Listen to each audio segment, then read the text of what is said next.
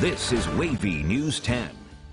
Good morning, I'm Aesia Toliver. Here are your Saturday morning headlines. This morning, we're following developing news out of Portsmouth. That's where a man is fighting for his life after he was shot last night. Police say the shooting happened just before 5 on Edwards Street. A witness told 10 on Your Side the victim was standing outside his home across from the Save and Save supermarket at 7th and Edwards Street when a man walked up to him and fired 4 shots. Officials are actively investigating what happened.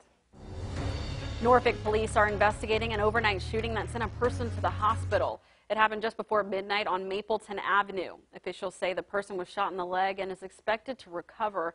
At this time, we're working to learn more about a suspect. Those with information about this incident should call the crime line. Happening today, a beloved and respected high school basketball coach in Newport News will be honored.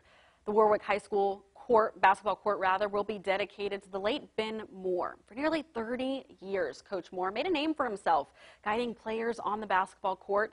He coached 28 seasons on the peninsula, including 24 seasons at Warwick High School. But Moore was more than a coach. To many, he served as a mentor well after their time on the court.